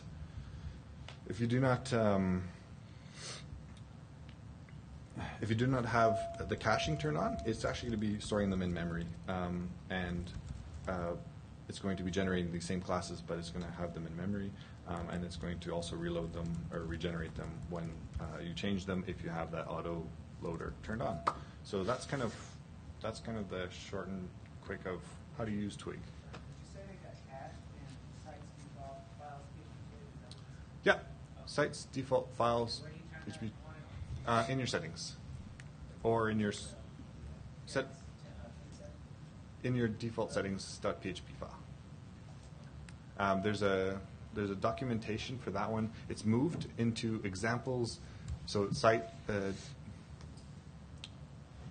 site's default examples settings local PHP, if I can remember it right. Yeah. Yeah. There's an example and a big giant doc block of how to turn off and on the debugging and to turn off. I don't know if you can turn off caching. Sorry? Yeah, you can turn off caching in there too. Yeah. Yeah. How am I doing for time? It's 5:45. Okay. I'll try to go quick through the other one. Yeah. I'm going to cheat again, but you can see here when the composer runs, it actually just installs the latest version of Twig, and it puts it in a vendors folder. And just so because I started in the wrong folder, I think I have a vendors folder in here too. Maybe it went in the right one. Doesn't matter. Let's go to the other one. So modules, they go into a modules folder. I put that Axe one inside of this complete. I'm going to rename that again, so that's Axe. And this one I kind of just want to show how to simplify this thing. So I have a module info, it just says that I'm hacking away at Twig, and it's the forestry package. So with just this YAML file, you will be able to, as long as your cache is refreshed, go into your Drupal 8, log in, my secure password, go to extend, find some forestry, or not forestry, axe. There's my axe modules in my forestry package. I can enable it, and that's probably the minimal stuff that you have to do to get the module up and running. Configuration saved. Let's go back here. Modules, axe. So I also created a routing YAML. Inside of here, I've set up a path. So the path is called chop. And I've created a class with the namespace, and the title is cutting down trees one twig at a time, and I gave it some permissions. This is just like boilerplate stuff that I copied off of some other module. Not a... Sorry? Yeah.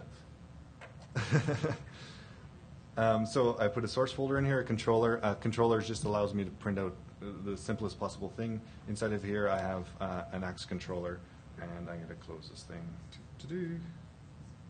So my Axe controller is just extending controller base, and I have a function or a method that's actually being called by that routing. So this should be getting called. So I just want to check to see, okay, did I do everything right here? So I usually do a sanity check because I don't know if I'm doing things right, and so I do the minimalist thing that I possibly can, and then I check to see if I actually did it. So I'm going to return Howdy Austin and see what I get. So I'm going to go to chop, and my screen is super small, but it says Howdy Austin there. And of course I can change it to make sure, yes, I am indeed changing this thing, and there it is. Just so you know, if you don't see the changes, it might not be your fault. You might just need to clear your cache. That's normal Drupal things. You might already know that, of course. But yeah, and in Drupal 8, it's Drush. If you're using Drush, it's Drush CR instead of CCL. It means cache rebuild. I don't know why they make the change, but yeah, that's what you do. So next sanity check I want to see is, does a renderable array even work with this thing? Can I return a renderable array? So I'm going to turn that one off, turn this one on, go over here. Yes, beaver, pine beetles, and lumberjacks, all things that are against twigs. And yeah, that's just theme item list, and I'm passing the items to it, and it prints them out in a nice little ordered list, and that's the dirtiest example that I could do to do the cleanest and dirtiest at the same time. So let's see what we can do with this thing. I was playing around, and I was trying to figure out what's the craziest thing I could do to like do something really quick, but also not burden me with creating another file. And when you're in Twig, you're also creating like these template files all the time. So you're going to be jumping back and forth between your Twig file and your controller, and it's like a separation layer there. And I wanted to do inline templating, just so that I could do something quick to see if it actually works. Then I could actually move that stuff into a template later. Drupal does not do this, but Twig does. So what I tried to do is I tried to get at the Twig service, because it is a service. And ignore that for a second. Again, actually, I'm building an array with users just for example purposes, just an array that I'm going to pass to this template. So let's look at this render inline function that I've added. I passed in a template string and a data array, and then I grabbed Twig service right from Drupal. Now I actually have that Twig object that I was using in the previous example, and I can do things to it. I can change the loader. Before we were actually using a template loader. Here we're using a string loader. That string loader allows me to do inline templating. So there's the loader again. There's I'm going to get the existing loader off of the existing Twig, because what happens if you don't have that on there? It tries to render after this point it executes. Everything else in Drupal tries to render with a string. Is like, oh, I can't do that, so it just works. So I'm just hacking away at this thing to get it to work. We might even be able to include this in Drupal if you wanted to hack away at it, but for now it's just this function I have. So here's, I'm setting that new loader onto this thing, and then I'm going to pass the template, the string template to this render, Twig render function, and all the variables that I want the template to use. And then I grab the output from that, and then I set the old loader back on just so I don't have everything break. And then I output that. So I'm going to call that. There's the render in line. There's my string of hello name and the user's loop. And I'm escaping the username there. And then I'm doing N4. And then I'm actually passing name and users variables to them. And render array. Shouldn't comment that.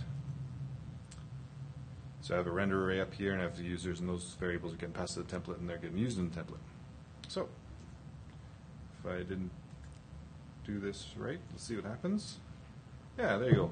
First one has a link, says hello y'all, and has a link actual in there. This one actually had a tag on there, but it was escaped, so Taggy McTaggerson is escaped.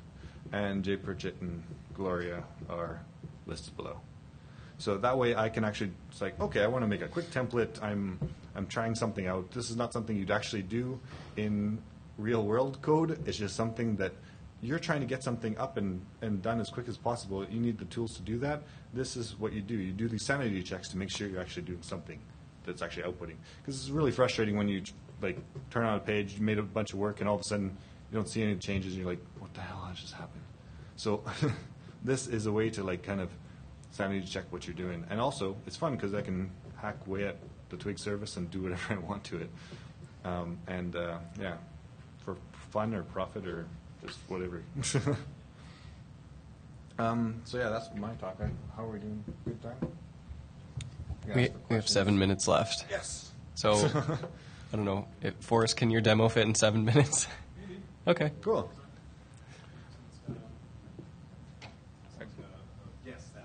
Cool. Actually, it's right on here, so perfect. It's still there.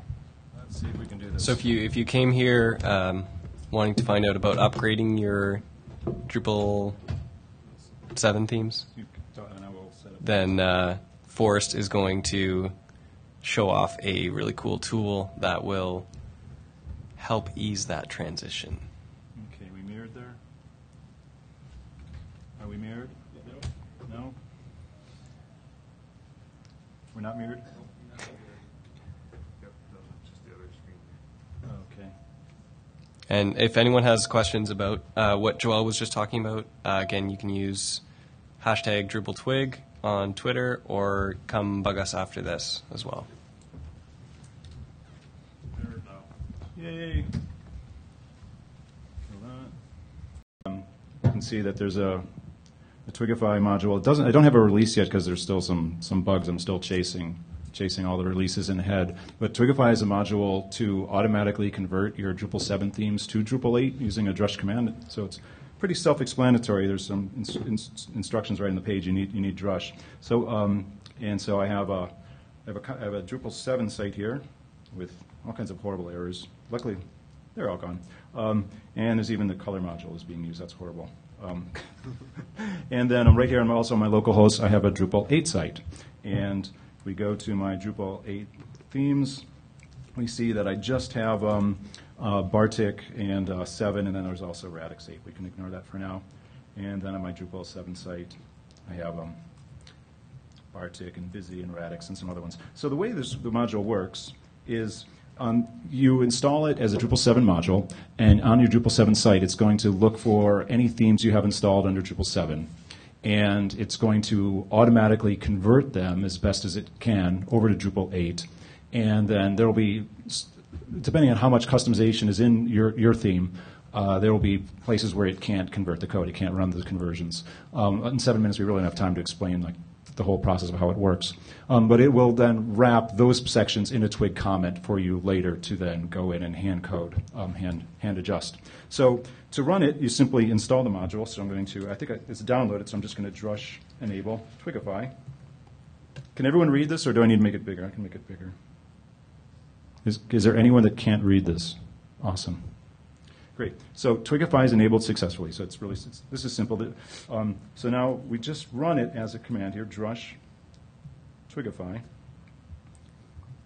And it's going to tells you, what it needs, the name of your theme and the source path and the Unix root path to the new one. So we continue. And so now it iterates over. It's just currently looking at the themes that you have installed, but the same engine can be applied to look for templates and theming functions inside of any module too. So you can, future versions we can point it there. And just in the interest of making sure that I don't forget to mention this later. So it's up at Twigify and it has an issue queue. And so what I really strongly encourage everyone to do is try it, use it, and when you see any issues, report them. Like for example, there's outstanding issues for if your theme has Drupal add.js in it, there's no conversion. That should be pretty straightforward to convert that over to attach, but that's an issue. But we can't.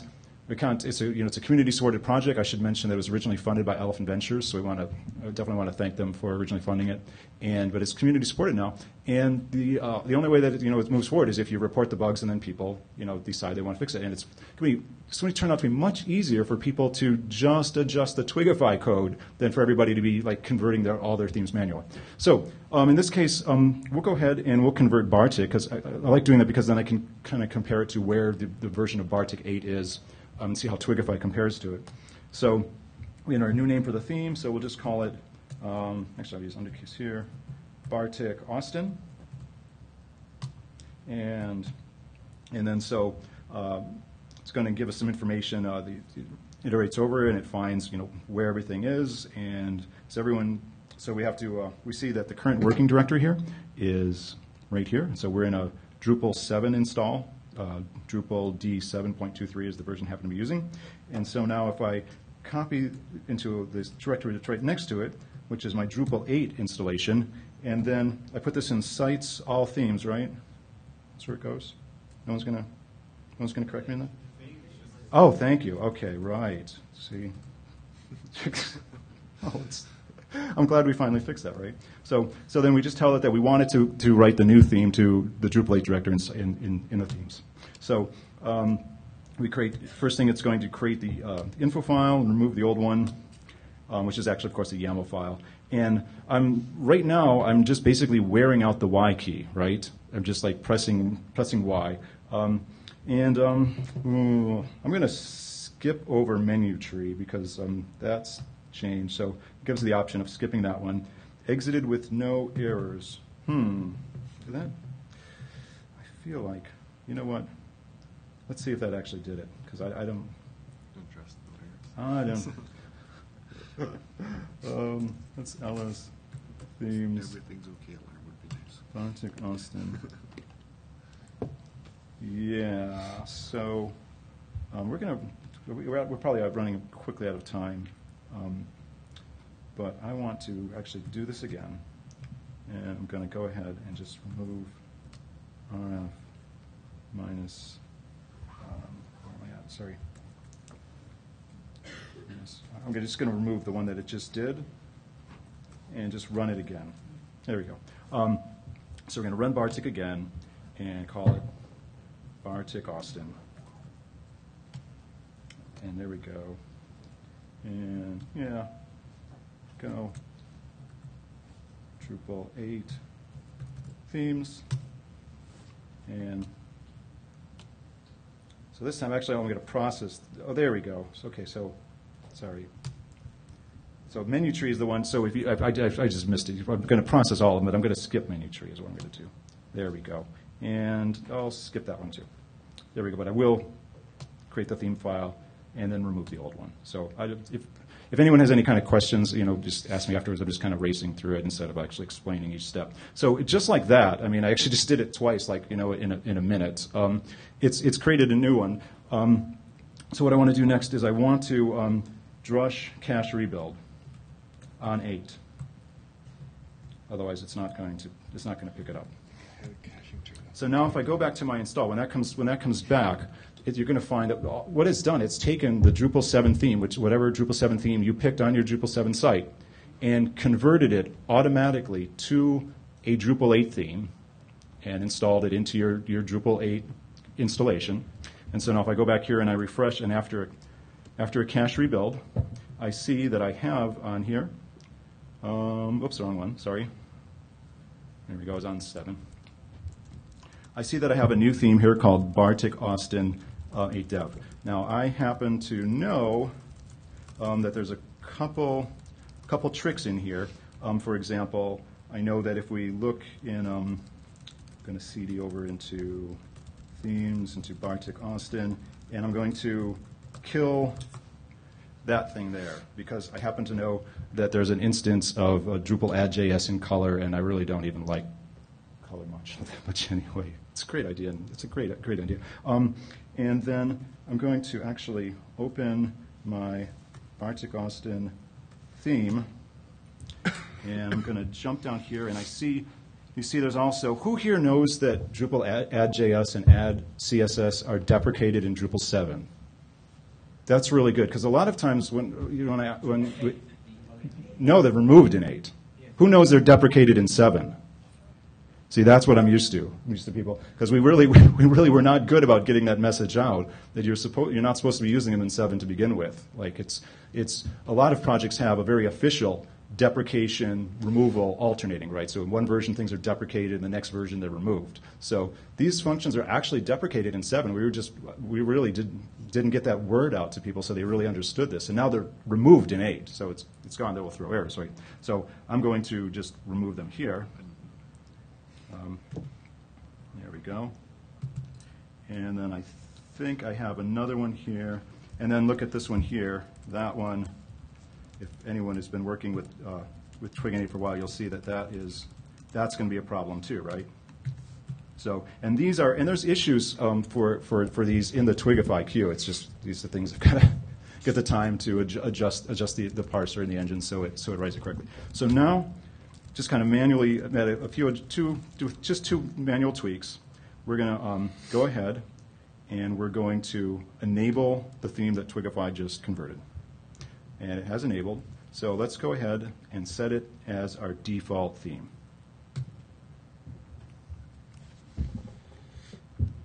And now in theory, so now I have a Drupal 8 site here that we're going to reload with the version of Bartik that was just automatically generated using a single drush command script and wearing out your Y key, and see how it looks. It's horrible. Sometimes it works and sometimes it doesn't. It's like that. I have I can cheat, and I have a version here that I've copied previously, and there's just a couple little things in here. So let's see if we can find, if there's just one thing in here, we may be able to find it. And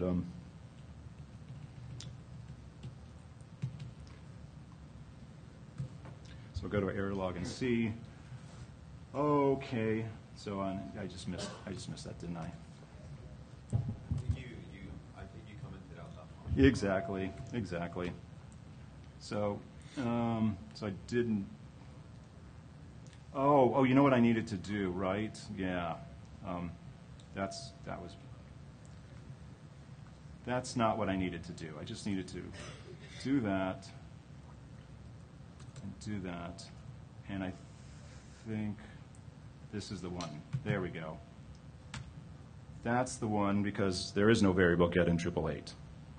So let's see if that is going to be just like that. So, and there's issues in the Twigify queue for both converting Drupal add.js and add.css to the attached functions, and to be able to handle any instances of variable get and convert those over to CMI. So everyone give it a try. As soon as you find any bugs, drop that in the issue queue. And if you're interested in helping out on the Twig project, it will be a lot easier than everybody hand coding all their themes. Thanks for coming, everyone. Thanks for sticking around.